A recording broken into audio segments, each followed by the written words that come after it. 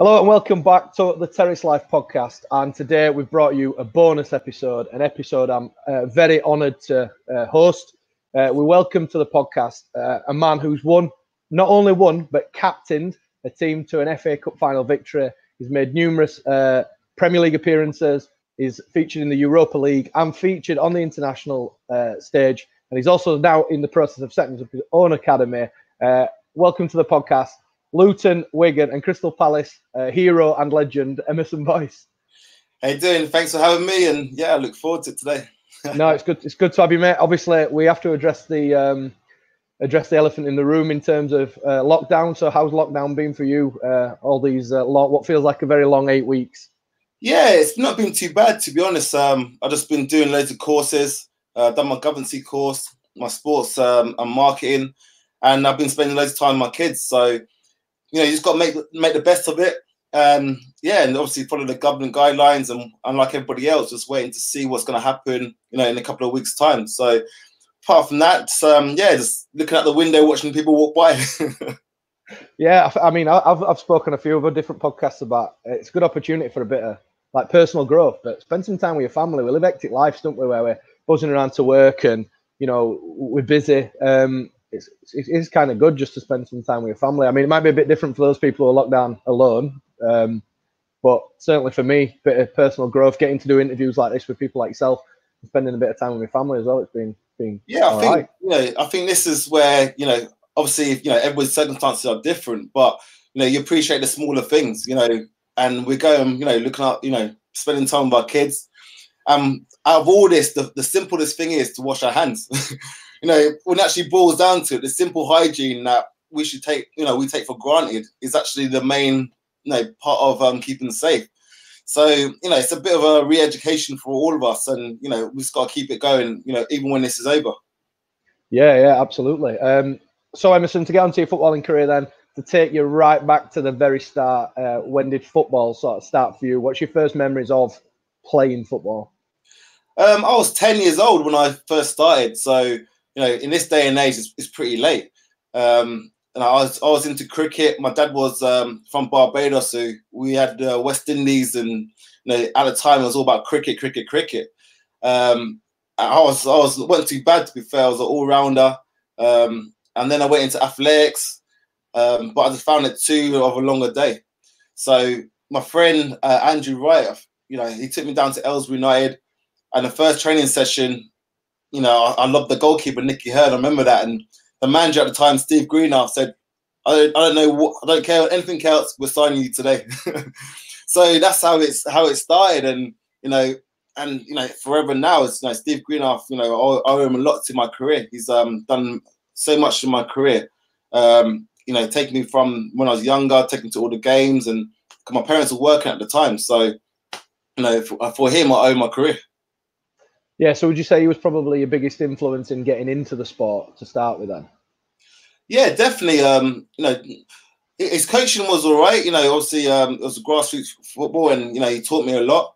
But it was just the other side of it where, you know, both my parents were working full time, and I couldn't get to Luton. I couldn't get to the training. And he, you know, went out of his own way to make sure I got to training me and another boy, Nando Perna. And you know, it was a case of without him, I probably wouldn't have had the opportunity to actually go and go and play football. So, you know, I still speak to him to this day. He's a great man, and you know, for him, it was biggest influence on my career probably. Yeah. So, how did you find your way to Luton then? Was you picked up playing for Aylesbury, and then the trial method that I know that a lot of the clubs use nowadays? Yeah, in them days it was called a School of Excellence. So I was at Aylesbury United, and a scout came down and asked if I can go to Luton. Again, Steve Greenhalgh took me down every Thursday, I think it was, to Milton Keynes, and you know, went to train, and yeah, went in from there. And then I remember my first game, you know, I think we played Bedgrove or Mandeville or someone out. It was at actual Kenilworth Road. So, you know, they had me, you know, at Kenilworth Road and line up. There's a picture. Who would have thought in the future I would be playing at that stadium. So, you know, it was for me, it was you know, looking back at it now, it was a great start. Yeah. Do you feel, Everson, now, because obviously you're getting into coaching and things like that, do you feel that there's sometimes pressure on youngsters? Because I know certainly from my experience, my son got picked up by Leeds United at the age of 8. Ironically, in the first game he'd ever played competitively, which is strange in itself. But I remember when they released him after like 8-week trial, they released him to a similar sort of department of excellence, if you like. He went to like a shadow squad and trained there for another 18 months. But I had to sit him down very early on and explain to him that, you know, it's just a step on a journey. It's just an opportunity for him to grow and get better at football. And if it doesn't work out, it's not such a big deal. But I think even for him at the age of 8, he felt a bit of pressure because he's a Leeds fan. And he's got, as most young boys, he's got his heart set on being a footballer. Do you feel there's quite a lot of pressure there on youngsters, certainly nowadays? This is the side, you know, not I don't like, but it's a lot of coaches pick up as many kids as they can. And it's not always for the benefit of the kids. It's more for the benefit of themselves. And, you know, what the impact it can have on the kids, especially at a young age, being released. You know, some of them get released 2-3 times from a club by the time they're 12 years old. You know, and the impact on them is massive. And I get it. Everybody's trying to look for the next Wayne Rooney and the next young star coming up and next Rashford, etc., etc. But I feel like there's more to it than just football. You know, and it's the growth of that youngster that's coming through. And I think the ruthless side, because I know a few people whose kids have been on trials, it's the way they get let go.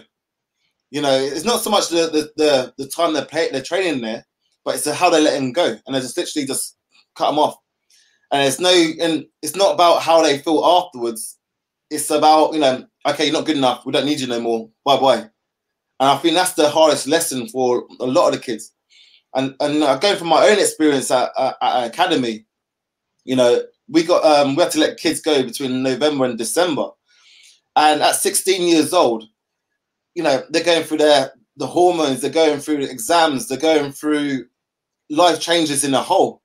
And then on that added pressure of having to try and get a contract at a professional club is massive.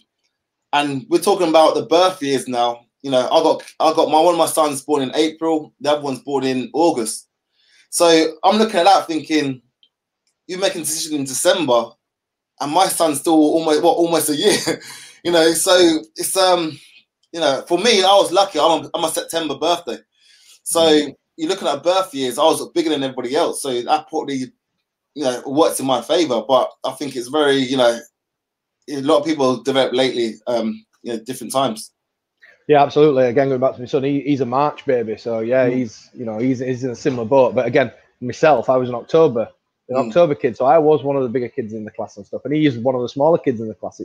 It's absolutely crazy. But back onto your career then, Emmerson. Obviously, breaking through at Luton.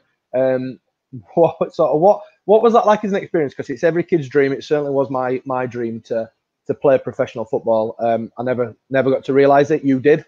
You know, as an experience, you know, playing at Kenilworth Road in front of Luton fans as essentially still a young man. What was that like? Yeah, well, it almost didn't happen. You know, when I was 16, I thought I was being released. You know, everybody else got their contracts about 2 weeks before me. And at the time, there was no talk or no nothing. So I'm scratching my head now. And this is why I always, you know, every youngster I tell you, education is important, because, you know, when I was 16, I was looking around thinking, what am I going to do with myself? Because I didn't do very well in school.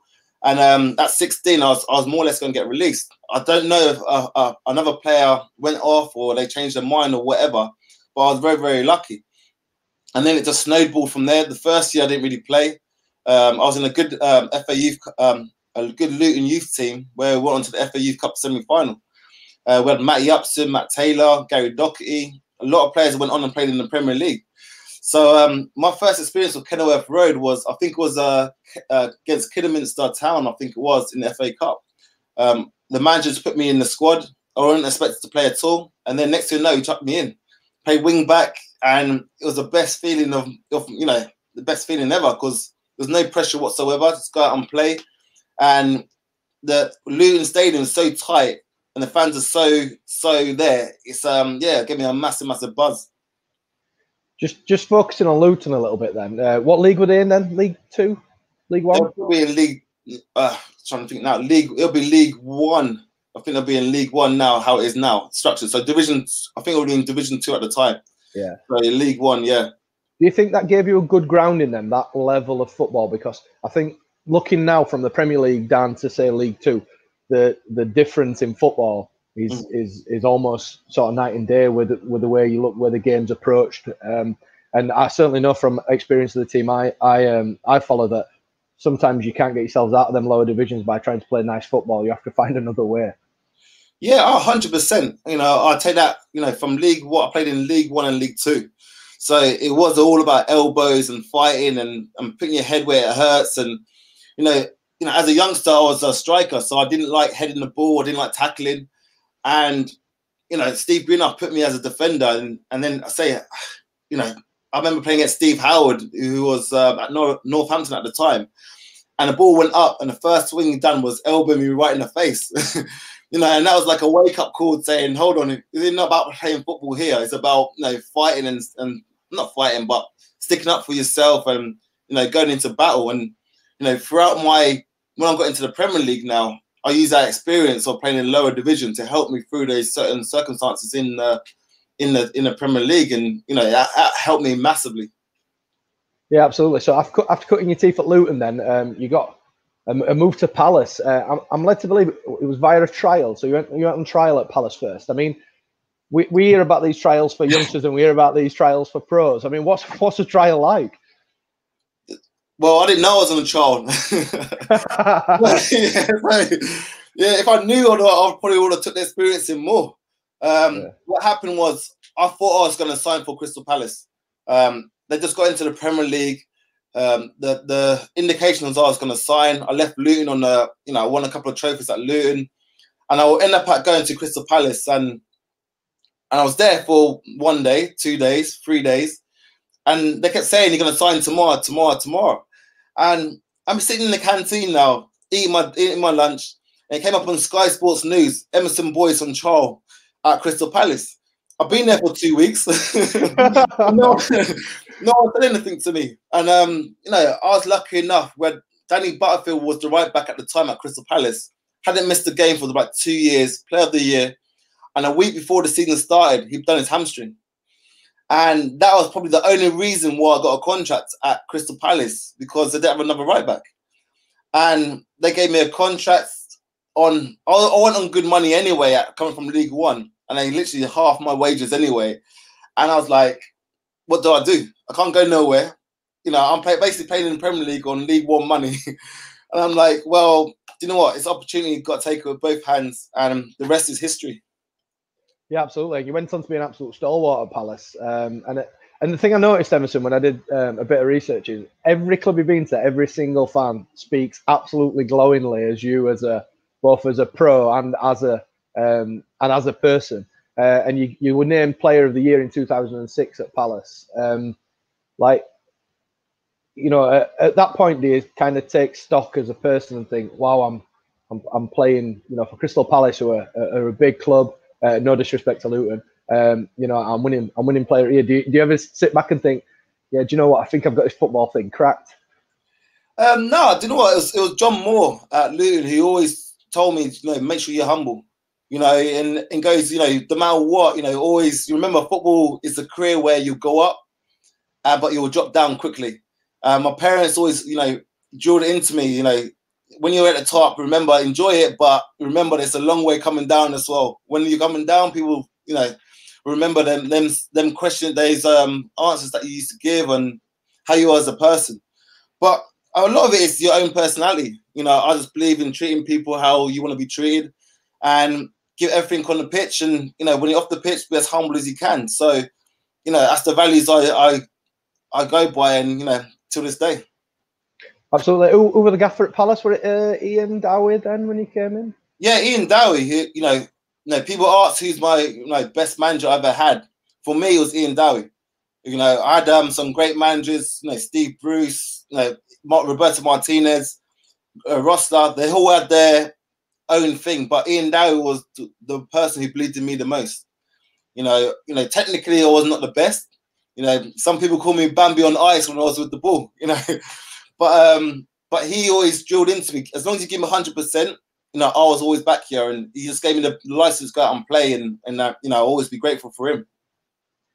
Yeah, obviously, coming from experience of having so many managers, for you, Emmerson, what type of manager did you like working for? Because I know I manage people for work now, and some people need a bit of an arm round. Some people need a rocket up their ass to get something out of them. You know, if you were to describe yourself as a player or a manager that you felt you got the best out of you, would you say it were Ian Dowie because he believed in you? To an extent, for me personally, I was a manager. I was able to adapt, you know, throughout my career. Someone said to me, you know, the best thing about me, I could adapt. You know, I had Joe Kinnear, who was very, very old school, you know, and he used to hammer me every single game. You know, he used to hammer me. So I had that mental side of it where it was old school, you know, love, as they so-called call it. And then Roberto Martinez was very quiet, very talkative, very, you know what I mean? So they all managed to get something out of me in a different way. Ian Dowie was very about motivation, you know, and that's I still believe in that today, of motivation and values. And, you know, that's what I took out of him, you know, regarding everything else. Yeah, do you know, when we talk about, you obviously came up from Aylesbury to Luton, and I would imagine it was like a YTS scheme type thing then. So were you like cleaning pros' boots and stuff like that? Yeah, I had Steve Davies. He went on to play for Burnley. He was Luton captain at the time. And Darren Patterson. Gee, I remember leaving some dirt on a little speck of dirt on his boot, and he chased me around that training ground. Because, you know, at that time it was all about standards, and, you know, they don't want to see a little speck of dirt on their boots, because that's the standards they wanted me to keep. And do you know what? I never ever, you know, made sure his boots was ever dirty again, because he wasn't a man to mess around with, put it that way. do you think a little bit that side of the game is missing now, and that's possibly why some of the young players coming up really struggle with the transition from being a scholar to being a pro? You know, because they haven't had that grounding. And then when, certainly I know, again, going back to, you know, the club I support, we've seen many youth players come into the first team and then just wilt under the pressure because they're not used to 40,000 fans getting on the case when they misplace a pass. Do you think that grounding you had of, you know, having standards, having boots to clean, getting stick if you'd not done them properly, you know, getting stick for being a YTS lad or a scholar, do you think that gave you the grounding to be able to mentally handle the pressure later on in your career? I think society's changed anyway. You know, I think that's a major factor. You know, when I was growing up, you know, whether people, you know, turn an eye to it or not, it's, you know, it was about tough love. You know, you had to stand up and stand up for yourself in any sort of change rooms and earn the respect of your older players. And that's through cleaning boots. That's through doing your jobs. I used to sweep the tunnel at Kenilworth Road, you know, and it's all about doing the hard, I wouldn't say labour, but doing all the hard work off the pitch as well as on the pitch. And you earn it more off the pitch than you do on the pitch. And for me, it was a privilege being in the first team change rooms, you know, and to look around the pros and seeing how they carried on. Well, this day and age, you know, a lot of the youngsters just go into the change room and think it's nothing, you know, and it is, you know, I was down here, you know, in playing Episiode down here. And we had a lot of boys that dropped out from Man United, Man City. And they're only about between 17 and 21. So we had me, Emil Heskey, Nathan Ellerton, Dean Gore, J. Leigh Samuels before he passed away. And we used to have a kick around. And we had all these boys coming out of Man City and Man United. And we used to say to them, why didn't you go down and play for, you know, like at Aylesbury United or whatever? But because they're so used to being at that high standard at Man City and everything getting pampered for, that they're not used to going down to lower leagues and basically grafting away. And that's not all of them, but it's only some of them. But the stats are really high that they don't progress back into football once they get released from the bigger clubs. And this is, I think society in general, you know, not that they're not as tough as we used to be, but we can deal with setbacks a bit more easier, I think. No, I think you're right. I had a little time coaching in non-league up here in Yorkshire, and we used to get lads who'd been released from league clubs who, you know, sort of finding their way down the football pyramid to sort of their level. And we had like experience from lads who've been released 2 or 3 years to lads who've been released 6 months. And there was a marked difference between the lads who've been released 2 or 3 years and the lads who've just been released. They just weren't used to it at all, being like that. Like having to wash their own kit was a complete, like, you know, surprise to them, if you like. And a lot of them, or certainly from my experience, some of them just give up on the game and because they couldn't adapt, couldn't take the sort of rejection, if that makes sense. And that's the hardest side of it, is the rejection. So we're talking about kids that are from 8 years, 9 years, 10 years old getting rejected at that age. And it's a massive impact on the kids at 16, 17, 18, even more so. You know, because you're waiting for that next best move because you've been told that you're going to make it, you're the best player, you know, football is still going to be your career. Then suddenly from 8 years old to 16, you've been told, you know, we don't need you anymore. So, you know, I found it very difficult coming out of football at, you know, 36, you know, as a grown man coming out of football. So imagine the youngsters coming out of football and the rejection, that side of it. So I'm glad mental health is coming out at the moment because it's very open, but it is a lot of pressure to deal with. And, you know, one of my friends that I came out the ranks with about Aylesbury United, he got rejected by Arsenal. And he found it very difficult to deal with rejection at the time. And he's my age now, and he only dealt with it about 2 years ago. So it shows you how longevity it can have an effect on different people, you know. Yeah, I mean, we're jumping back and forward here, but just on the point you mentioned about leaving, I spent 6 years in the military before I'm in the job that I'm in now, and although it's not the same, it's very similar to football because it's very, very all-encompassing. You know, it is life. You live on camp. You know, everything. It's so it controls every aspect of your life, much like football does do for footballers. And I'll be honest, when I left, I found it really hard for about 4 or 5 months because I suddenly went from belonging. I was this, and then I didn't belong to anything anymore. And I spent a lot of time like trying to. It's a bit cheesy, but trying to find myself and think, well, where do I fit back into society? You know, was that kind of your experience? Because I've heard a lot of ex-pros have, you know, the similar kind of discussion to that. Was that your experience when you did eventually decide to sort of hang them up? Yeah, you do feel lost because, you know, you're used to playing in front of, you know, for me, you know, 40, 50, 60, 70,000 people. You know, going into a training ground every single day from 16 years old to 36. You know, that was my structure. You know, had someone not doing something for me, but yeah, always like being at school. You know, you knew what you was going to do every part of the day. You knew where you was going to go. Someone was telling you what you're going to, you know, how you're going to train, you know, your diet, everything. Then suddenly when you come out of football now, you know, you're looking around, you're at home, you haven't got that dressing room environment. You haven't got the buzz of you know, a game on a Saturday. And a lot of the time your phone starts ringing. Not because people don't want to know you, but because you're not used to, you know, socializing as not a footballer. You know, and I went to counselling, you know, and the counsellor said to me, you know, when you're Emmerson the footballer, you're okay. Now you're Emmerson the person, now you got to find yourself. And it's as strange as it is, you know, it is two different people. You know, you work in person and then you actually the person, you know, your own lifestyle. So it was a major shock for a lot of people. And I was very lucky, you know, my parents helped me through, former players, and it's becoming more of a talking point now where everybody else is willing to talk about mental health, which, you know, for me is fantastic. Yeah, absolutely. And again, I can't liken it to football, but I certainly can with the military. And the thing you mentioned there about the phone stopping ringing, that was the hardest bit I found because I'd been part of this big family for 6 years and we did everything together and we looked after each other and we looked out for each other. And it's very much like a team sport. And then when I left, because you're out of sight and you're not in the, you know, the equivalent changing room every day and you're not part of it, the phone stops ringing. And I got to a point where I was like, well, you know, why is it stopped ringing? But it took me a long time as I got a bit older and a bit more mature that I realized that just because you're not there anymore, you're just not front and center anymore. It's not because they think any less of you. You're just not there anymore. Now you got to put yourself in that situation. That's the biggest thing. The biggest person probably helped me was Dave Whelan at Wigan.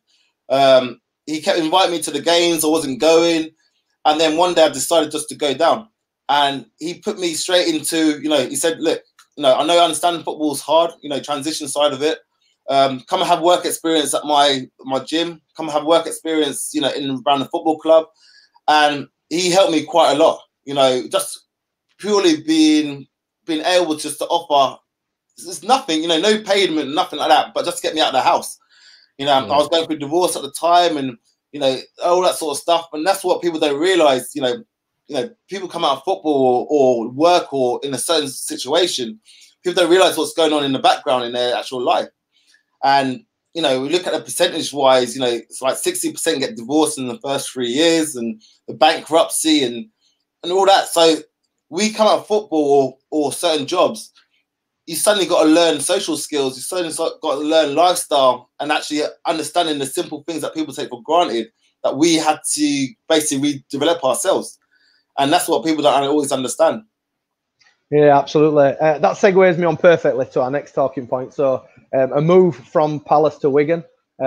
So how did that come about? And I've got a couple of questions on transfer dealings as well, just because I'm interested. Do you know what? I was never ever going to Wigan.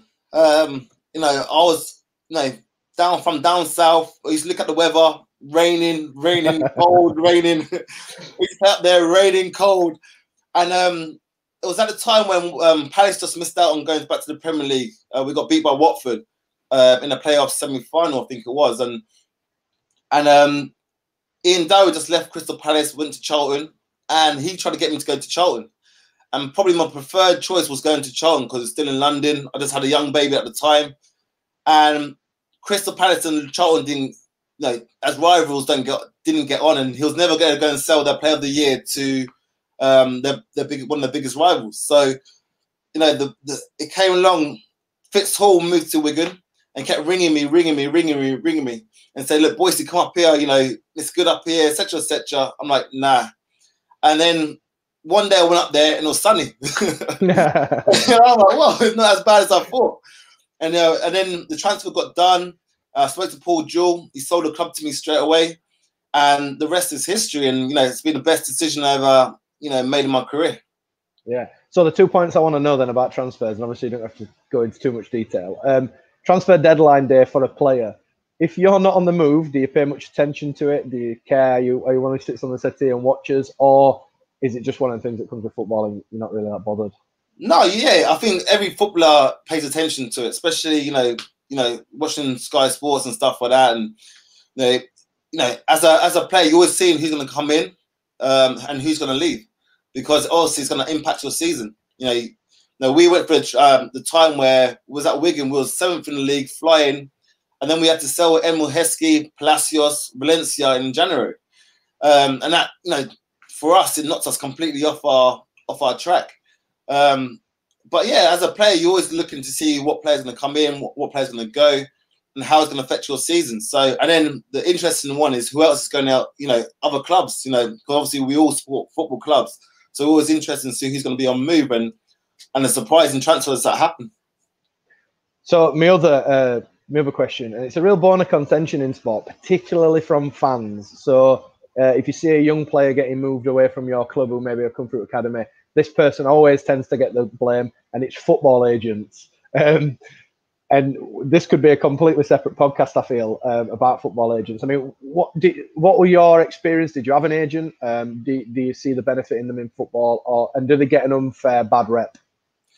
I think agents, like any sort of industry, you know, you have good ones, you have bad ones. And I've had experience on both sides. You know, I got, you know, my first agent was a complete con artist, you know, and, you know, it was a big learning curve straight away. And, but no, you do have agents who are very good at their jobs, that get you some good moves. But ultimately, you know, I see it as agents are there to make money for themselves as well as the player. So that was always my thinking. You know, it was never a case of, you know, he's getting that much money. It's always a case that he's got a job to do, and I respected that. As long as he does the best for me, then he's going to do the best for himself. That's just how life works, and that's how I looked at it, you know. And I think the other side of the agency now is, you know, the mental side of it. You know, it's not just a case of them just doing a deal now. They got to make sure that, you know, if I ever go into agency, I want to know I can mentor the player that I'm doing, you know, and, you know, give them my experience, you know, make sure their guidelines, make sure they prepare themselves for after football as well as in football. And I think that's the most important thing out of everything.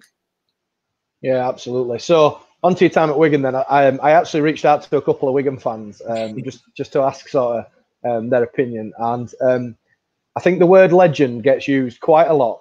But every single Wigan fan I asked described you as a legend. And when I asked, I dug a bit more and said, well, to tell me why. And it was, 100% effort, run through brick walls for you, scored some absolute screamers, and made Yeah. the best defensive block they've ever seen of all time. Can you remember which one they're talking about? Yeah, the defensive block was Dzeko. That's probably my best game in my career. I was 34 at the time. The year before, we just won the FA Cup, and we played at Man City at the Episiode, and that meant to be the revenge game. It's on TV. It was meant to be a fluke. The FA Cup final was a fluke. We had a new manager, new team, and we went to Etihad. I think it was the quarterfinals of the FA Cup, and they meant to go and hammer us. And for me, it's my best game I ever had in my career, And then the Dzeko ball came in. Someone crossed it, and he was in front of the goal, beat our goalkeeper, and it was just a last-ditch tackle, and it just managed to hit my big toe and went over the bar. So it's my big feet done good for that time, but ultimately it saved us in the game, and we went on and beat him, and the rest is history.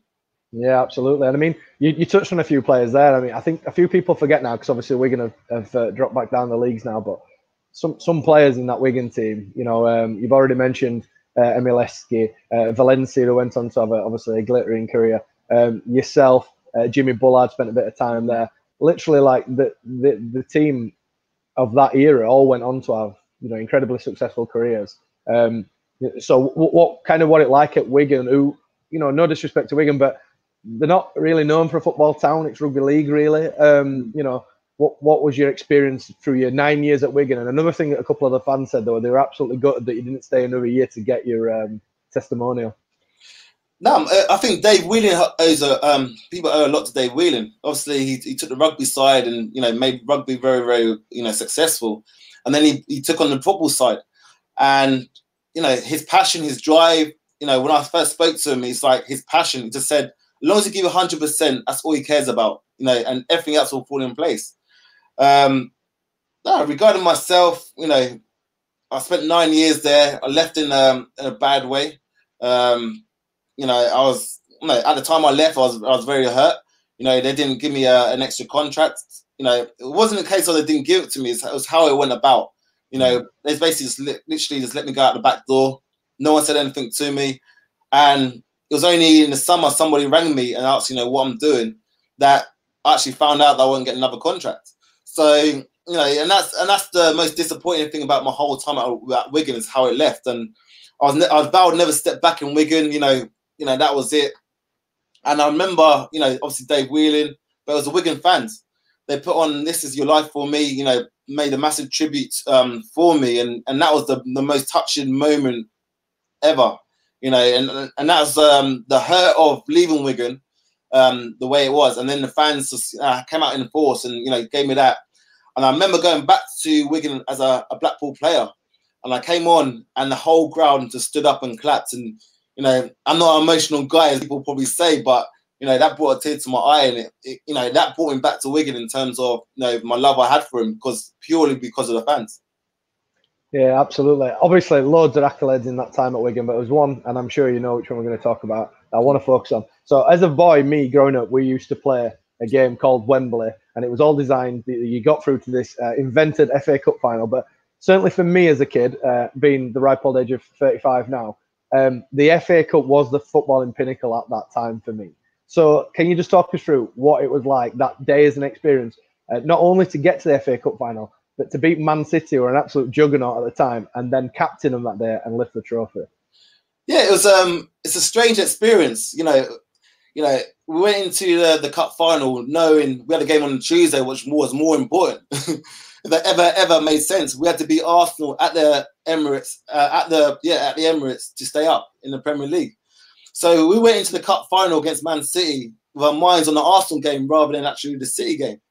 So we played Man City 3 weeks before, and they scored in the last couple of minutes to beat us. And we come off that pitch disappointed. So we went into the cup final already confident that we could beat them.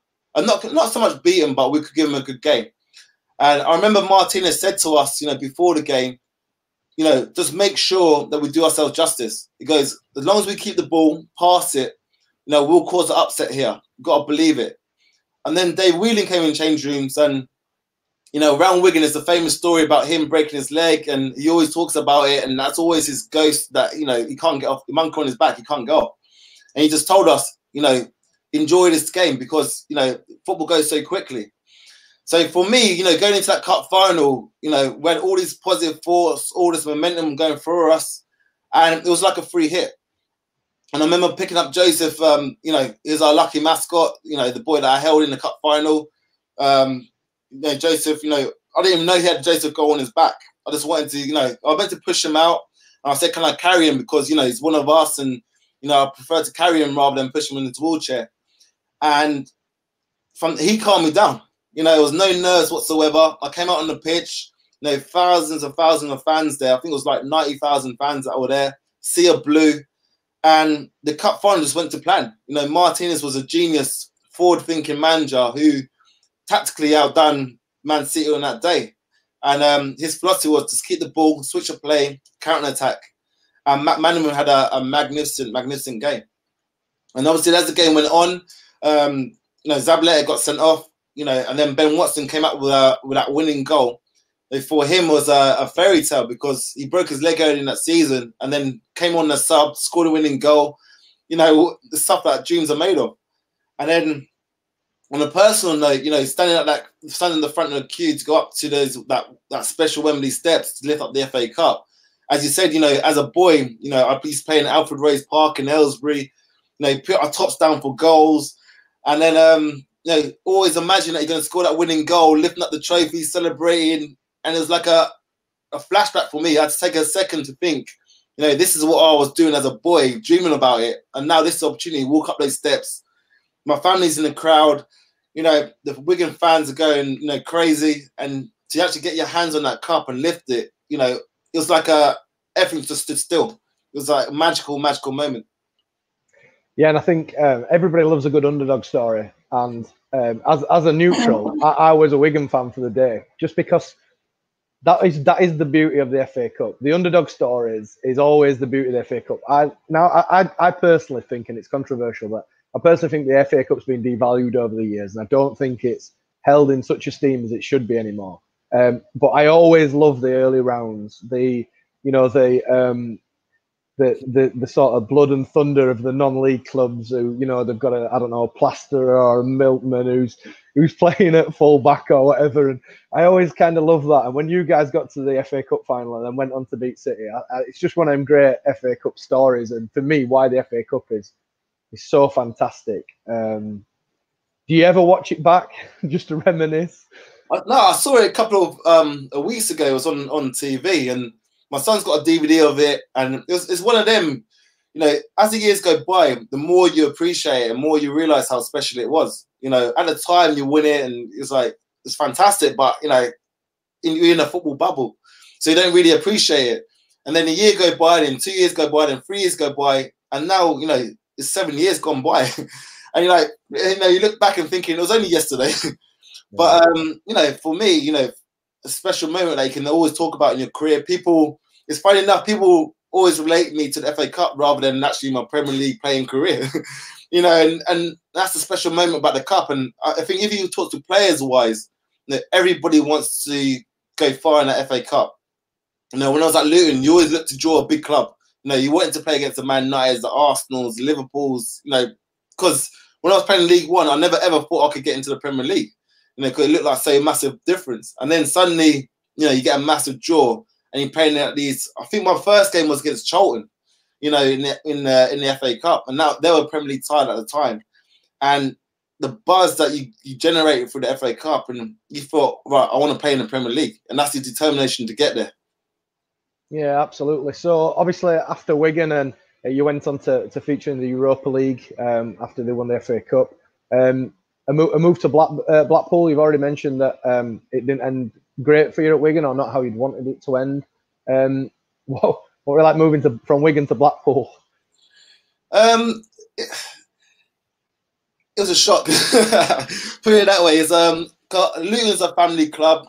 Crystal Palace is a family club. Wigan's a family club. And then suddenly I stepped in at Blackpool. Neil McDonald was the manager at the time, and he was my coach at Crystal Palace. And he gave me a ring, said, "Look, do you want to come down?"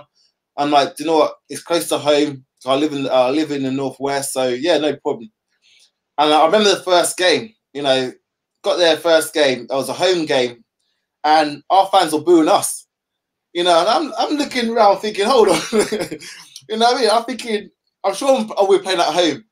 And our fans are booing us, and obviously the chairman at the time, and we had a lot of like first year pros that there was their first year experience in football, and you got your own fans booing you, and it was not a pleasant place to be, and it was a major shock for me, as a player. I think I was 35 at the time, never experienced it ever, in my whole career, and it was one of them. Got halfway through the season, I realized it wasn't for me.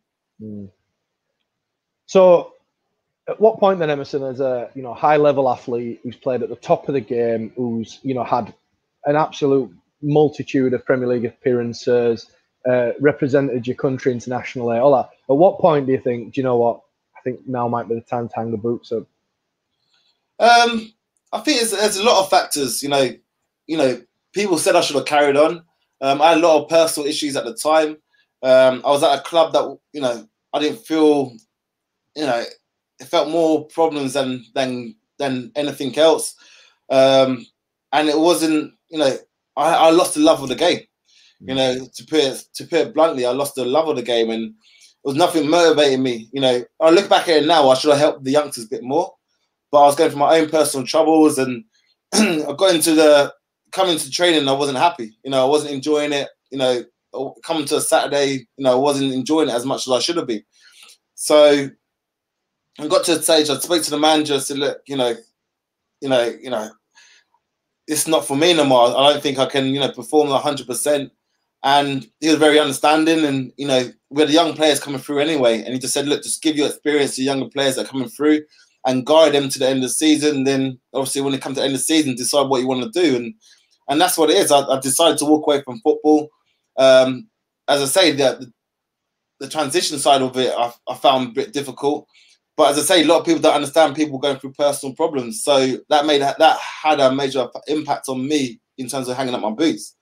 So, but I still go down and I play with my brothers now, play father side, and that buzz I get back is, you can't replace it. And that's the biggest thing I miss out of all of it. It's the biggest buzz, playing in front of 1,000 people, and just enjoyment on playing football.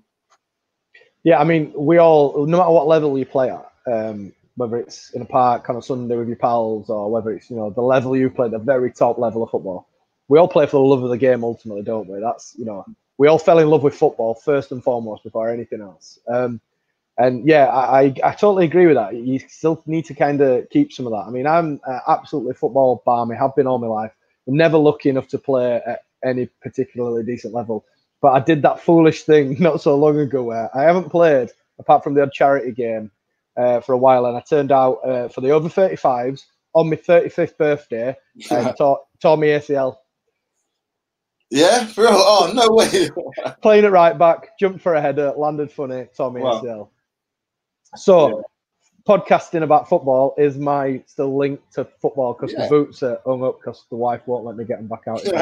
I'm really honest. Yeah, but moving on then.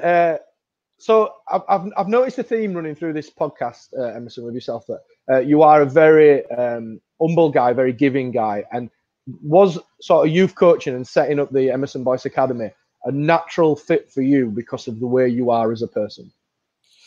Yeah, I think not just me. I think a lot of footballers, retired players, want to give something back. It's not always an easy opportunity for them to get back involved with football. I went into academy, and it was all right. But for me, without being too harsh, they're taught a certain way, but it's not always the way that they're going to get into the top level. I was on debate on another show, and we were talking about Ronaldo and Messi. And, Ronaldo is a perfect foil of a player where Messi, doesn't really use his right foot. small, etc., etc. And I relate to myself where, you know, throughout my whole career, I don't think I use my left foot. You know, and you know, it doesn't always come to technique. It also comes to being guided the right way, the right advice. And for me, I just want to give something back to the youngsters. I'm looking to set up an academy in the Northwest. I'm still doing things in Barbados. And I think it's, you know, a great opportunity for me and for other players that retired to give something back to the younger generation, which, you know, over the years has been lost for me anyway. And, you know, if I can help, in, you know, to help, simple advice, you know, I remember coming, you know, growing up with simple people's advice that, you know, led me on to my career. And I think there's so many players that got so much to offer that's not got opportunity to do it. And that's what I'm trying to do as well, bring the older players back to coaching the academy to, you know, give their own experience and own knowledge, because knowledge is power. You know, and that's how I think it is. No, you're absolutely right. I mean, after my son got released by Leeds, I ended up coaching his team, just a local team, and I went and did my FA coaching course and things like that, so that I could be all sort of all signed up and all singing, all dancing kind of thing. And with 25 years of watching football and thinking I understood football and all that type of stuff behind it, I couldn't help but feel that come away from the coaching course that I don't think the coaching course is designed in the best way to set up players, if that makes any sense.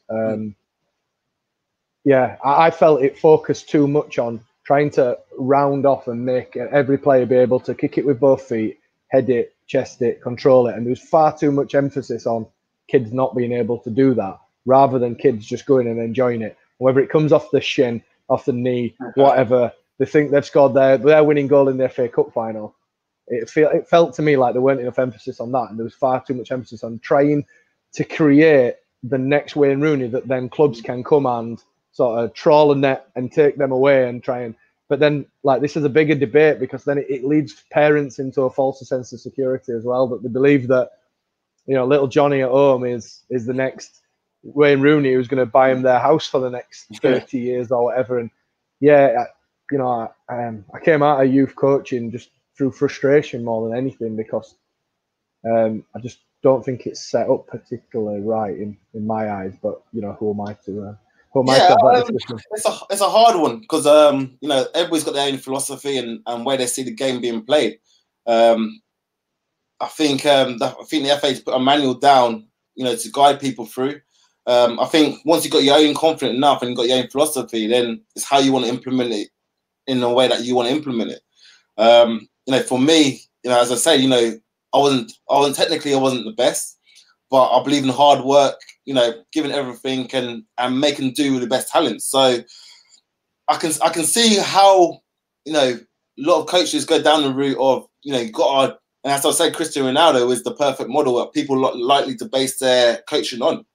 Where, you know, you go to the other side of it, look at Messi, you know, he does everything what he's capable of doing to the best. You know, and that's if he's just one-footed, really, he uses his left foot, he maximizes it.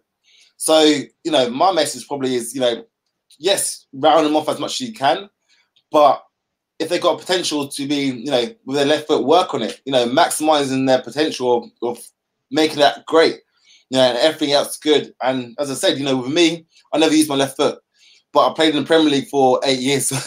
So, you know, so it goes to show, you know, you don't have to be perfect, but as long as you're good at most things, then you can get through. Yeah, absolutely. Right, Emmerson, we're kind of getting to the point of rounding up, but I've got some fan questions for you first. So we've just got the two. So from Trev Fowler, who, again, was one of the fans who named you as a Luton Town legend. What's the worst dressing room you've been to? He's put, I know Luton's is pretty ropey, but we'll exclude that choice. I'm about to say that's from a Luton fan. But for me, it's probably Grimsby away on a Tuesday night, cold. It was not the best. And in them days, I'm sure people used to turn off the you know, the heating and stuff like that. So imagine Tuesday night in December, cold, near that sea. It was awful. It was awful. And the showers used to be cold as well, just to round it off.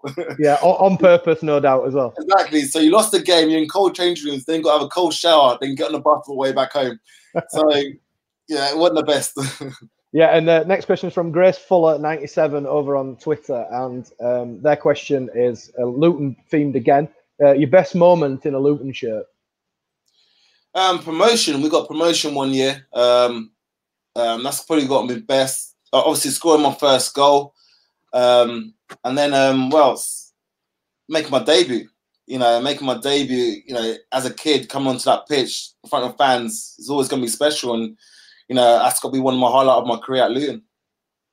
And then I've got a couple for you, Emmerson, and they are very cliche, as you often get in these interviews. So I've got to get them in there. Best player you played against? So I've been lucky enough to play against some magnificent players. From Giggs to Drogba, Lampard, Gerrard, Suarez, Torres. But the one stands out for me is Thierry Henry. What a player. That's all I got to say. I played against Ronaldo and Bale as well, but Henry just had that something about him. Just made the game look so easy. And it was always hard to play against. And I was played right back most of the time, so he was always drifting on my side and to cut inside. So, for me, Thierry Henry was probably the hardest player to play against. Yeah, and when I get asked occasionally who's the best player I've seen at Ellen Road, he is the same name as well. Because I watched him come to Ellen Road with Arsenal, and he was absolutely incredible to the point where I stopped watching the game and just watched him. Just because I was like, wow, yeah, just like that was me on the pitch. So, best player you played with? With Valencia. He went on to have a magnificent career at Man United. Emil Heskey was so underrated as a player. He was literally a beast both sides. Inzoglia, Palacios.